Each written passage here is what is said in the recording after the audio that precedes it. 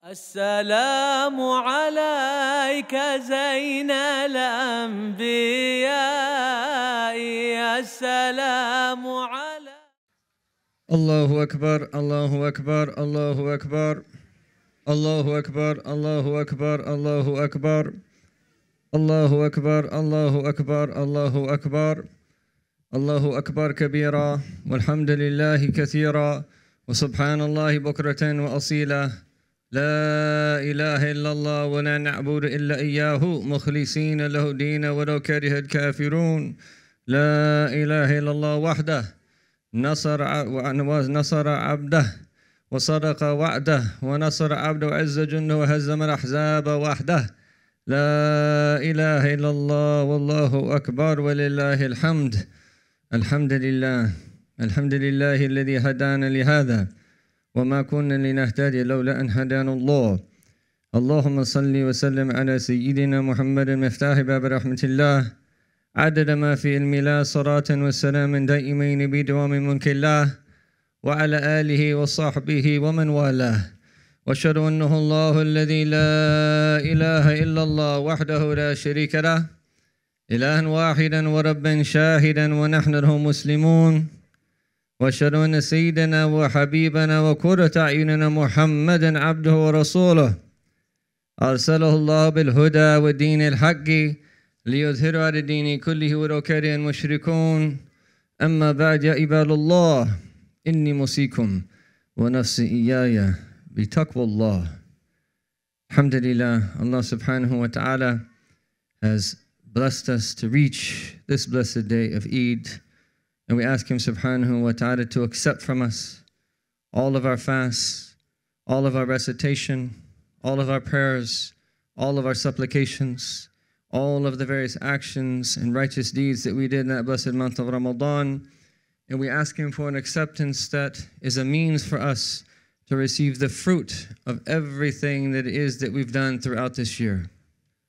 And inshallah, that seeds were planted in this month that will continue to harvest in this year and in the upcoming years and in the barzakh and on the day of judgment and eternally into paradise. And this is from the great bounty of Allah subhanahu wa ta'ala that you can do something in time. You can do something that in relation to how it is that you and I experience time, it's just a moment or a few moments or a very short period of time. But as a result, Allah places so much blessing in it, you harvest the fruits from it eternally. This is solely from His bounty subhanahu wa ta'ala. And on this day, I wanted to look at a few insights into the blessed surah, Surah al-Waqi'a, the blessed chapter in the Quran about which that our Prophet ﷺ spoke and encouraged us to read. And one of our special guests had pointed out some of these meanings, but we wanted to go a little bit deeper with the intention that Allah subhanahu wa ta'ala make this a reality within us. And as we transition out of Ramadan, that we have something that you and I can do consistently in a very practical way to keep us connected. To keep us connected to the Quran and keep us connected to the meaning of Ramadan. Because Ramadan has an outward form, but it has an internal reality and a meaning. And that is the meaning that you and I want to carry over. The madrasa of Ramadan, that's supposed to have taught us how to be people of taqwa and the internal dimension of this religion and our piety and recognition internally that Allah sees us at all times. This is what we want to carry over outside the month of Ramadan. And one of the indications in Allah Ta'ala's book after the cluster of verses that deal with fasting, that deal with the month of Ramadan, Allah subhanahu wa ta'ala then says, and this is a question that they asked the Prophet sallallahu alaihi wasallam, and the response was, Inni qareeb. فَإِذَا سَأَلَكَ عَنِّي عِبَادِي فَإِنِّي qareeb. That when my servants ask about me, say, I am near, I am close. وَإِذَا سَأَلَكَ عِبَادِي عَنِّي فَإِنِّي qareeb. And when my servants ask about me, say that I am near. And then we have the etiquettes that are mentioned after that of realizing that we are near to our Lord subhanahu wa ta'ala and that He is near to us.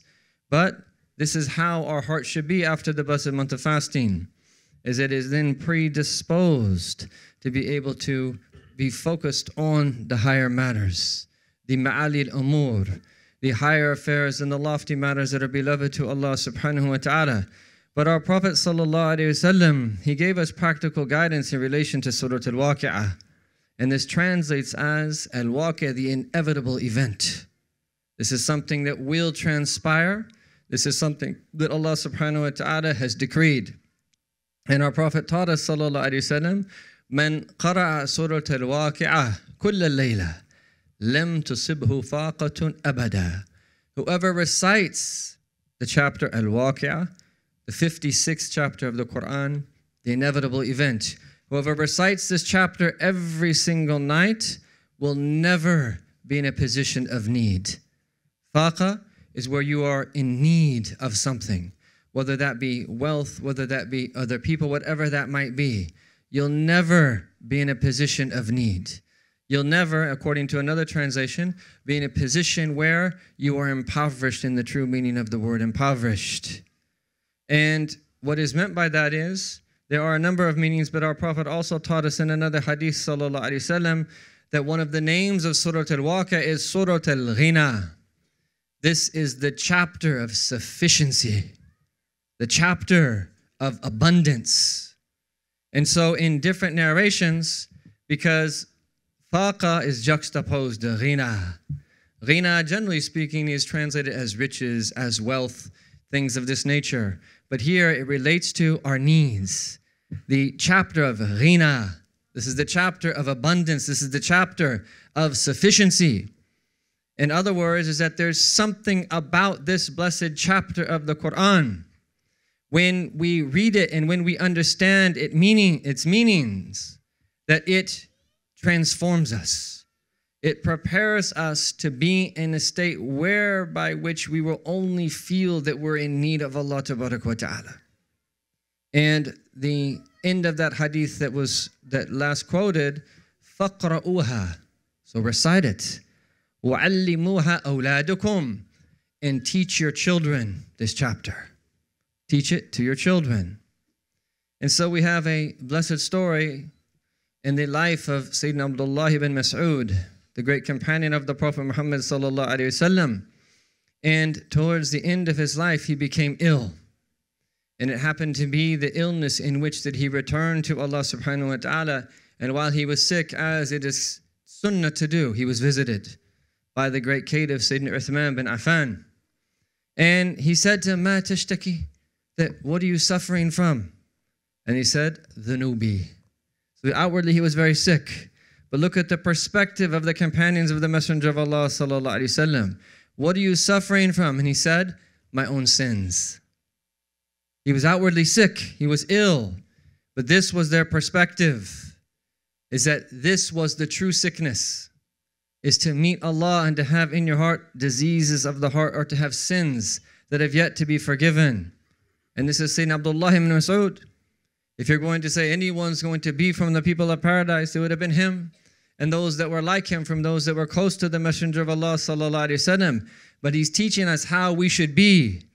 So then Sayyidina Uthman said to him, فَمَا تَشْتَهِي, is that, what do you desire? And he said, "Rahmatu Rabbi, I desire the mercy of my Lord." And we hope this is our state, whatever it is that we are going through, as we approach that ultimate moment of truth when we will meet our Lord.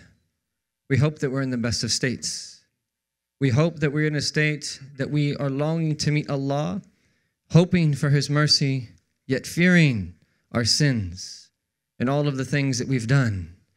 And that is a sign of true belief, and no one will meet Allah in that state save that Allah Ta'ala will receive him in the very best of ways and surely forgive all of his or her sins. And so then Sayyidina Uthman said, "Ala amulaka bi-tabib, shall I not bring you a physician?" And look at his response. "Al-tabib amradani." The physician is the one who made me ill in the first place. He saw it as being from Allah subhanahu wa ta'ala. "Ala amulaka bi-ata."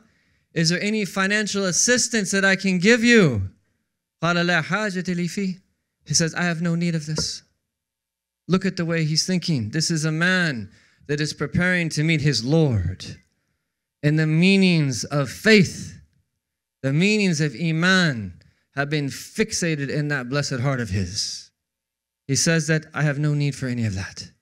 قال يكون لي بناتك من بعدك.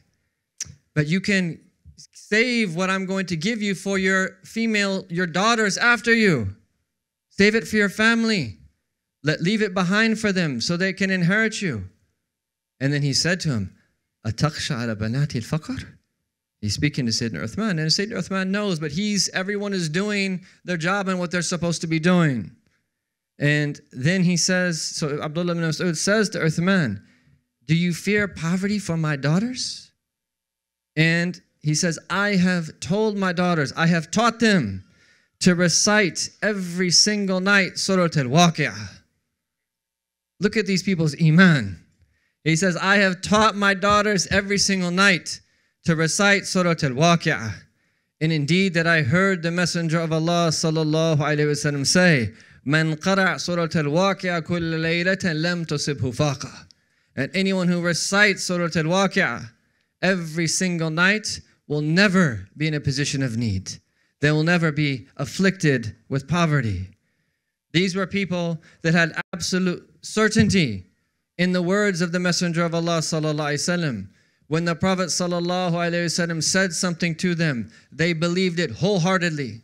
They believed it with absolute conviction. And they were people that took it with strength. Ya Yahya khudh al-kitab biquwwa.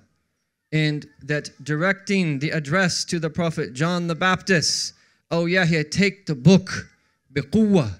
Take it with strength. Take it with high aspiration. When you hear something of benefit, don't let it just come in one ear and out the other. Whether you are young or old, make an intention that everything of benefit that you hear, that you're going to live by that you're going to put it into practice, and that you're going to act upon it even once. And Imam An-Nawawi says this, and it's a beautiful fa'idah, a beautiful point. He says, any time that you hear of any type of meritorious act of any sort, he said, try to do it at least once. At least once. So on the day of judgment, when people are raised, that people that did that particular blessed invocation or that particular prayer or that particular act of goodness, you will be raised from among them. And so what is it then about this blessed chapter of the Quran that is a means for us to maintain and attain sufficiency, to not be in a state of need, which is again something that our Prophet ﷺ taught us to ask for. Allahumma inni as'aluka al-huda. Oh Allah, I ask you for guidance, wat-tuqa, and for piety, wal-afaf, clemency, restraint, wal-ghina, and sufficiency. And people should not think here that our Prophet ﷺ was asking for wealth. As we will see in the commentary of the scholars upon these ahadith, is that our Prophet had a much, much loftier virtue in mind when he talked about the meaning of ghina, abundance. And really what this is saying here is that if Allah Ta'ala protects us from faqa, from being in need, and grants us the state of sufficiency, ghina, it's so that we are not put in a position where we are in need of people. We're not put in a position then where we will do something that is undesirable or blameworthy because we're in need of people. And even beyond that, it has an even deeper meaning. Is it not only so that we can be safe from these various vices that come from this state, but it's also so that we can strengthen our state of yaqeen, of certitude.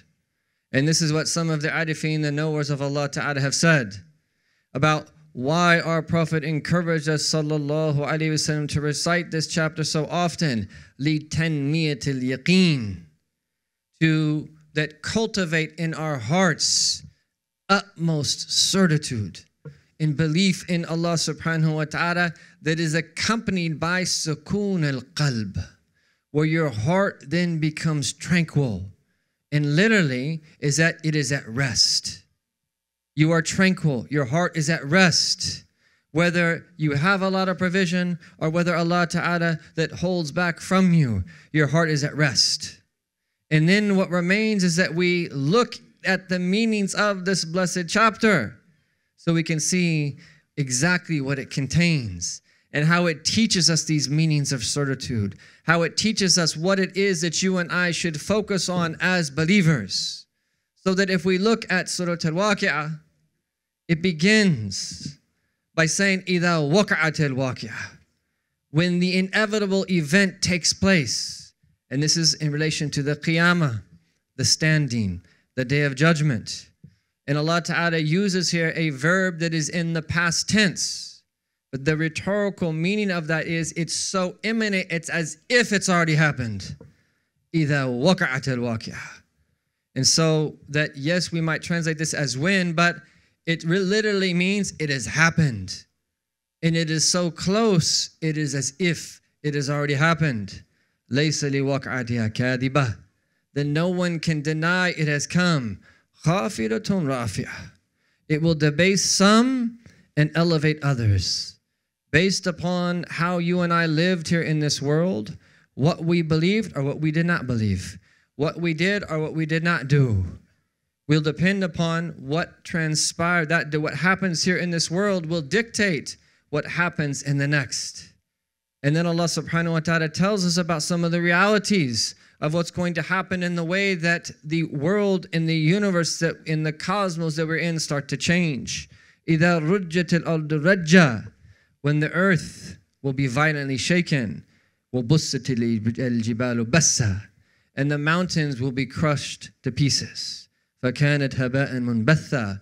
Becoming scattered particles of dust. وَكُنْتُمْ أَزْوَاجًا ثَلَاثًا. And you will all be divided into 3 groups. So the first meaning here is, and this is what the scholars point out, is that to the extent that we focus upon these realities, i.e. the realities of the hereafter, this should be at the very forefront of our mind. This should be at the forefront of how it is that you and I practice this religion. And the more that we focus on the hereafter, the more that our affairs of this world will be in order. Ironically, it seems like the more that you give to the world, your worldly affairs, that the better the state will be. But it's actually the opposite.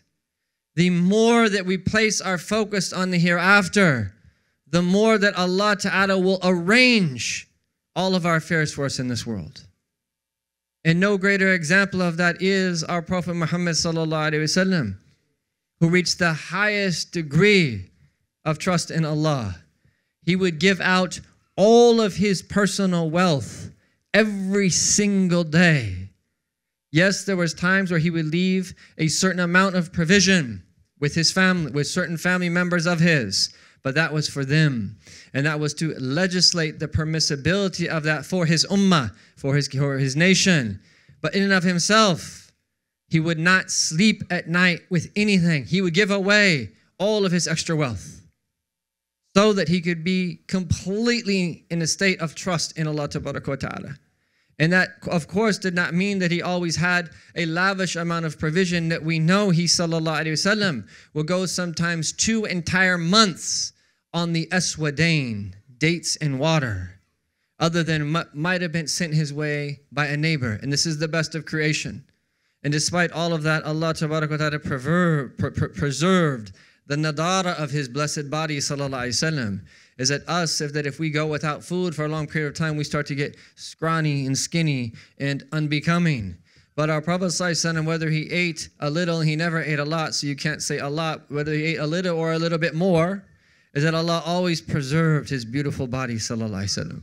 He had the most beautiful physical body and the most beautiful physical characteristics of all, let alone the characteristics of his character, let alone the characteristics and the nature of his internal being, sallallahu alaihi wasallam. Mubhiru li kulli ra'i, that it would overwhelm anyone that would gaze upon that reality, sallallahu alaihi wasallam. But by teaching us here in this chapter to focus upon the hereafter and to accept what is inevitable, This is going to happen. Al-Waqi'a. Waqa'a literally is to happen. But this is the greatest of all happenings. This is the day of judgment that is being referred to here. And when you and I come to recognize that we are returning to Him, it positions us in a way so that we can then benefit from the little provision that we should be receiving and taking from this world. And then after this, Allah subhanahu wa ta'ala will mention 3 categories of people. The people of the right, the people of the left, and then the highest degree of all, which are the sabiqun.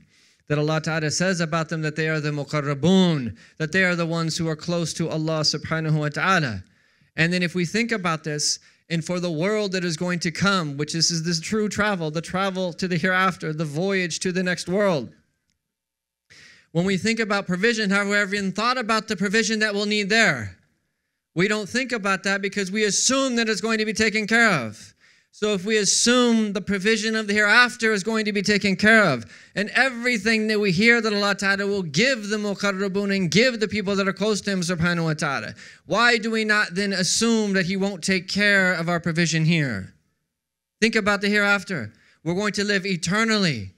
Has anyone of us ever worried about not having enough provision in the hereafter? We know Allah is going to provide for us. He tells us what He's going to give and what everyone's going to experience. He's going to provide for us then eternally. Is not the one who will provide for us then? Is not the one who created us to begin with then going to be the one who's going to provide for us here? And so after these clusters of verses that deal with these 3 groups of people, then our Lord subhanahu wa ta'ala, that He says, أَوَأَبَاءَكُمُ الْأَوَّلُونَ, and that now He's going to then speak about those who deny this truth and deny the message of the Prophet ﷺ and the Quran, and that unfortunately that have misconceptions that get in the way of their belief. And so He says that in our forefathers as well, that then قُلْ إِنَّ الْأَوَّلِينَ وَالْآخِرِينَ, say, O Prophet, most certainly early and later generations, لَمَجْمَعُونَ إِلَى مِيقَاتِ يَوْمٍ مَعْلُومٍ, will all be gathered together for the appointed day. Everyone will be gathered together on the appointed day. And here is where now that Allah subhanahu wa ta'ala is going to start mentioning that some of the things in His creation subhanahu wa ta'ala that should cause us to reflect. Think very deeply about these things around us and how they are happening. And this is there to strengthen our certitude, and that the one who caused these things to happen will surely take care of us. Because we will see that when people's response is to the provision that we are given by Allah subhanahu wa ta'ala, that we then deny the truth of this message, this is the worst thing that could happen of all. So Allah subhanahu wa ta'ala then goes on to say, أَفَرَأَيْتُمْ مَا تُمْنُونَ, in verse number 58. Have you considered the semen you eject? Tumnun. This is a relation that to the human being, the male, and what emits from him in a particular act. أَأَنْتُمْ تَخْلُقُونَهُمْ نَحْنُ الْخَالِقُونَ.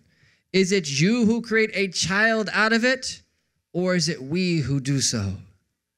Think about the amazing nature of how children are born. What did you and I do in relation to that process? There's means that relate to that, of course. And Allah Ta'ala has made that lawful and beautiful when we do it for His sake, subhanahu wa ta'ala. We are not at war with the flesh. But this is a sign from Allah. Think about the amazing nature of that and everything that we now know about this whole process and all of the details, and that everything that is happening at the microscopic level. What did we really do other than take the means in a very small way outwardly? But then out of that comes a child. أَأَنْتُمْ تَخْلُقُونَهُ. Are we the ones that created it? أَمْ نَحْنُ الْخَالِقُونَ. Or are we the ones that created, the royal we? Allah tabaraka wa ta'ala, He's the one who creates. So the very first thing that He reminds us of, and keep in mind, this is Surah Al-Ghina, this is the chapter of affluence. Allah is reminding us in relation to our own existence. Where did we come from? The very fact that we exist. And that there was a time where no one even knew about us. لَمْ يَكُنْ شَيْءٍ مَذْكُورًا. No one ever even knew about us. And then we're here. And there will come a time soon where the vast majority of people forget us. But we're here. How did we get here? The amazing nature of khalq, of creation. How could you witness that and know what is transpiring, and when the egg is fertilized and then a child starts to grow and is around 9 months in the womb of his mother and then enters into this world? How on earth could someone deny the existence of God when you're aware of that? Only a kafir would deny the existence of God after seeing that. That is the epitome of what it means to disbelieve. When you put that aside as if that didn't happen, as if that came together by itself, as if that happened because of that some type of random mutation or from some process that is termed natural selection or whatever, that is utterly absurd and ridiculous. These are signs that indicate the Khaliq, the creator of the heavens and the earth, subhanahu wa ta'ala. And so in relation to our own existence, what did we have to do with our existence? Allah brought us into existence. What do we have to do with the process of how we came into existence? And so if Allah provided for us in that way and brought us into existence, and that caused us to have parents to take care of us while it is that we are young, such that we lived into an age of maturity to the point where now that we can think about what is transpiring in life, is He not the one who's also going to provide for us? So why is there a disconnect? This is why this is here. This is tanmiyatul yaqeen. If we reflect deeply upon these meanings in Allah Ta'ala's book, it will build certainty in our heart. If every time we read that, whether we're reading in the Arabic or we're reading it in translation or both, it should fill our heart with certainty. And then Allah Ta'ala goes on to say, أَفَرَأَيْتُم مَا تَحْرُثُونَ. Have you considered what you sow? The seeds that you plant in the earth because you want to grow something. Allah then says, أَأَنْتُمْ تَزْرَعُونَهُ أَمْ نَحْنُ الزَّارِعُونَ. Is it you who cause it to grow, or is it we who do so? Think about the process of growing anything. And look at what Allah Ta'ala is mentioning here. He first starts with our existence. Our own existence itself is entirely dependent upon Allah. But then think how we are in need of plants and everything in the plant kingdom. Not just for our food, but for our clothing. Think about all the benefits of plants, all of the remedies and medicines that come from plants, and all of the blessings that come from things that grow on earth. Think about the blessings that are therein, and think about that whole process. How you could have a seed, and what exists within that seed, such that an apple seed is different than a cherry seed, which is different than this seed, is different than that seed. But if you plant it, and you plant it in the right way, and just take the basic means and know a little bit about what to do, it grows into a tree and ultimately bears fruit. Or whatever plant that it is that you are planting, whether it is cotton or whatever else it is. This is something that is amazing. What did we have to do with this process? And Allah reminds us, لَوْ نَشَاءُ لَجَعَلْنَاهُ حُطَامًا فَظَلْتُمْ تَفَكَّهُونَ. If we willed, we could simply reduce this harvest to chaff, leaving you to lament. You could have certain weather conditions, or you could have some type of insect or whatever takes place, such as those various seeds that you planted, you don't get to benefit from the fruit. You don't get to benefit from what it is that the work that you've done. Think about this in relation to that human creation, in relation to that everything that we plant. But then Allah Ta'ala goes on to mention two more things as well. And all of these things relate to the necessities of life. Then He says, أَفَرَيْتُمَ الْمَاءَ الَّذِي تَشْرَبُونَ. Have you considered the water you drink? أَأَنْتُمْ أَنزَلْتُمُوهُ مِنَ الْمُزْنِ أَمْ نَحْنُ الْمُنزِلُونَ. Is it you who bring it down from the clouds, or is it we who do so? And be careful of these demonic, dajjalic, Fir'aunic type people that are talking about now that putting things into the atmosphere so that it can then rain. And that somehow that they think that they can think that they are in control. And the closer and closer that we get to the end of time, the wars, they say, of this century, may there not be any of them, but they say will be over resources. And towards the end of time is that the resources will be in the hands of a few. And a few will then hand that over ultimately to the Masih al-Dajjal, to the Antichrist who comes at the end of time, where he will have access to the world's resources. But the believers will be sufficed with different meanings. They will be sufficed with the meanings of faith. They will be sufficed with the meanings of remembrance of Allah subhanahu wa ta'ala. But the closer and closer that we get to the end of time, and if someone doesn't think that we're living in the time, I don't know what world you are living in. We need to read the signs that our Prophet told us about over 1400 years about the end of time, so that you and I can protect ourselves and prepare for events that we know that we're going to transpire in this world before we even return to Allah tabarak wa ta'ala. But Allah ta'ala is saying here is that He is the one who descends the rain. He is the one who sends it down, tabaraka wa ta'ala. لَوْ نَشَاءُ جَعَلْنَاهُ أُجَاجًا. Were we to have willed, we could have made it salty. What is the sunnah dua that we're supposed to say when we drink water? Alhamdulillah alladhi ja'alahu adhban faratan bi rahmatih. All praise be to the one who made it sweet and pleasant through His mercy. وَلَمْ يَجْعَلْهُ أُجَاجًا مِلْحًا أُجَاجًا بِذُنُوبِنَا. And He did not make it salty and bitter through our sins. Allah made us have sweet, pleasant water to drink. What a blessing. And think about how much we need water. وَجَعْلْنَا مِنَ الْمَاءِ كُلِّ شَيْءٍ حَيٍّ. We made everything have life out of water. Without water, without plants, what kind of life would there be? And then the last thing that Allah Ta'ala mentions is أَفَرَيْتُمُ النَّارَ الَّتِي تُورُونَ. Have you considered the fire you kindle? أَنْتُمْ أَنْشَأْتُمْ شَجَرَتَهَا أَمْ نَحْنُ الْمُنْشِئُونَ.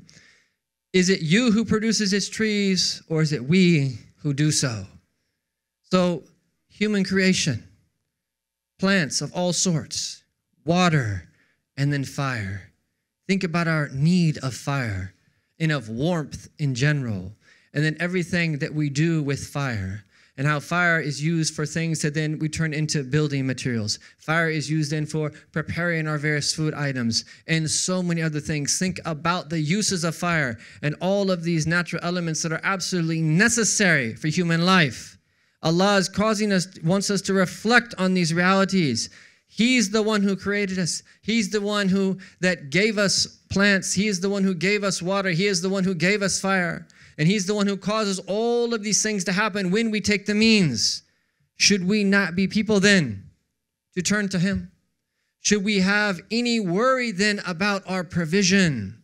Should we have any worry then about Allah subhanahu wa ta'ala taking care of us here in this world?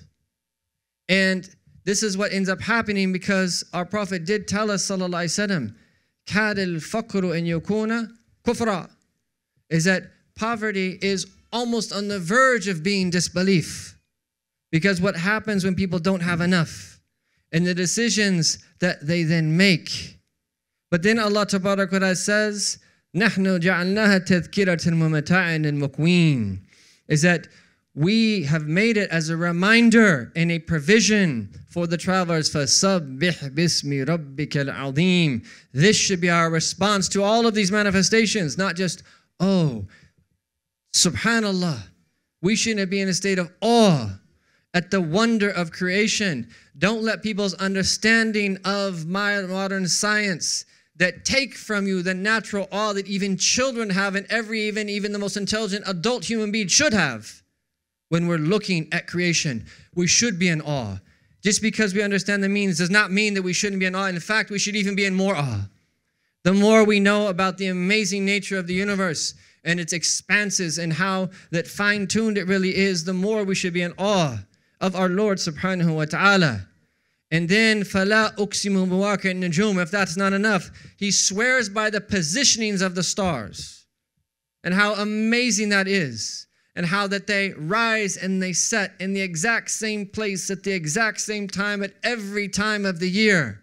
And the distances, the intergalactic distances between them, yet they appear in the canopy of heaven in a particular way. And some of them also say this relates to the verses in his book, subhanahu wa ta'ala. Every single one of them is perfectly placed, but if you don't know astronomy, you'll go out and just see there's a bunch of dots that are flashing in the sky. But if you know that, oh, this is the season, and this is this such and such constellation, and kada wa kada. And likewise, the people of knowledge know Allah's book. And Imam al-Ghazali has a book called Al-Dhahb al-Abriz, pure gold, fi khawas al-Kitab al-Aziz, about that special properties of the various fi khawas ayat al-Kitab al-Aziz, of the various verses of the mighty book of Allah subhanahu wa ta'ala. وَإِنَّهُ لَا قَسَمٌ لَوْ تَعْلَمُونَ عَظِيمٌ. Indeed, this is a great oath, if indeed you know. And then in closing, what happens to someone when they deny this reality? Allah Ta'ala then addresses those who deny these realities, and He says, أَفَبِهَذَا الْحَدِيثِ أَنْتُمْ مُدْهِنُونَ. That how can you take this message lightly? How can you take this message lightly? وَتَجْعَلُونَ رِزْقُكُمْ أَنَّكُمْ تُكَذِّبُونَ. And what do you do in response to this? Is that you repay Allah for your provisions with denial. وَتَجْعَلُونَ رِزْقُكُمْ أَنَّكُمْ تُكَذِّبُونَ. You repay Allah for your provisions with denial. Your life, all of those blessings that He gave you. And then that we deny these realities. And either by not believing in Him, or that even if you've been granted belief, through weak belief, putting into question where Allah Ta'ala has placed you, or what it is that He has given you. And then to show our need of Him, in a conclusive way. There's no doubt about this. He reminds us of the end of our lives. فَلَوْلَا إِذْ بَلَغَتِ الْحُلْقُومِ. Then He says, subhanahu wa ta'ala, is that why then are you helpless when the soul of a dying person reaches their throat? Why then are you helpless when the soul of a dying person reaches their throat? فَلَوْلَا إِن كُنْتُمْ غَيْرَ مَدِينِينَ. Is that while you are looking on, تَرْجَعُونَهَا إِن كُنْتُمْ صَادِقِينَ. Is that return it if that you are truthful. Bring your soul back. Now if you are, so that فَلَوْلَا إِذْ بَلَغَتِ الْحُلْقُومِ وَأَنْتُمْ حِينَئِذٍ تَنْظُرُونَ وَنَحْنُ أَقْرَبُ إِلَيْهِ مِنْكُمْ وَلَكِنْ لَا تُبْصِرُونَ. Is that why then are you helpless when the soul of a dying person reaches their throat while you are looking on? And we are nearer to such a person than you, but you cannot see.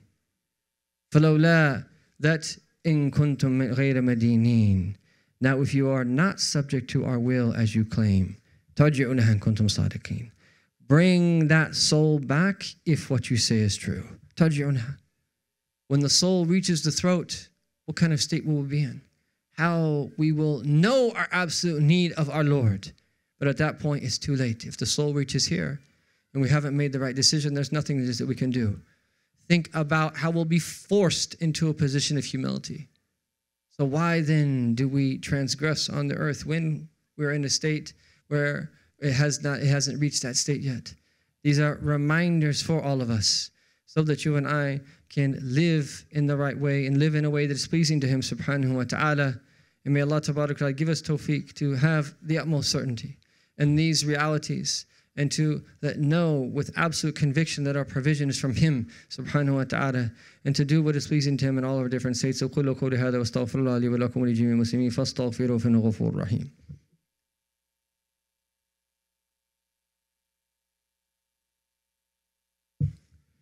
Allahu Akbar, Allahu Akbar, Allahu Akbar, Allahu Akbar, Allahu Akbar, Allahu Akbar, Allahu Akbar.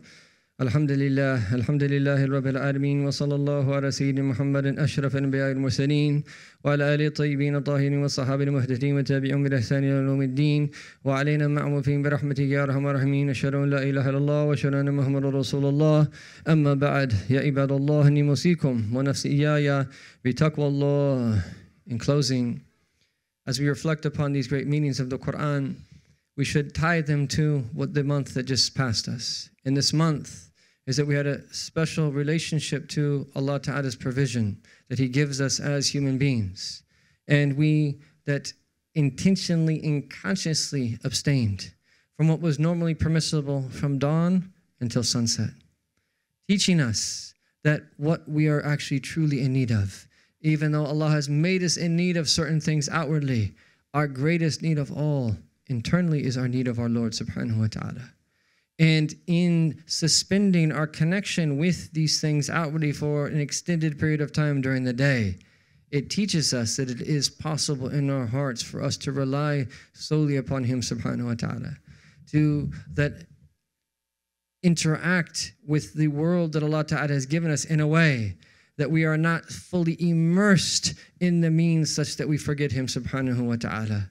And this is something that we want to carry over into the months after Ramadan, where insha'Allah ta'ala is that the meanings of the fast and the meanings of seeking our provision through Him subhanahu wa ta'ala grow strong in our hearts. And this is what we ask Allah subhanahu wa ta'ala for. And may we be from people who attain the highest degree of certitude, and who that then as a result of that certitude have a number and a multiple manifestation of good deeds that we do that are pleasing to Him subhanahu wa ta'ala. And we ask Allah subhanahu wa ta'ala to bless us on this day of Eid, and that we should not forget the blessed sunnahs of this day. Is that one of the forgotten sunnahs is that you're supposed to go home a different way than it is that you came. There's a number of wisdoms in doing so, but so that there can be more places that testify, according to some, that you worshipped Him in that particular area. And we should also remember to make sure to pay our zakat al-fitr, is that our fasts are suspended in between heaven and earth until we pay zakat al-fitr. And according to some ulama, that it's makruh, it's disliked to delay that till after the Eid prayer. But it's haram to do it till past sunset of the day of Eid. And so inshallah we'll make sure to take care of our zakat al-fitr. And this is a day of festivity. This is a day that we should greet the believers. And this is a day that inshallah ta'ala we should have joy for His sake tabarak wa ta'ala. May Allah ta'ala accept from all of us, give us tawfiq in all of our affairs. Eid Mubarak to all of you.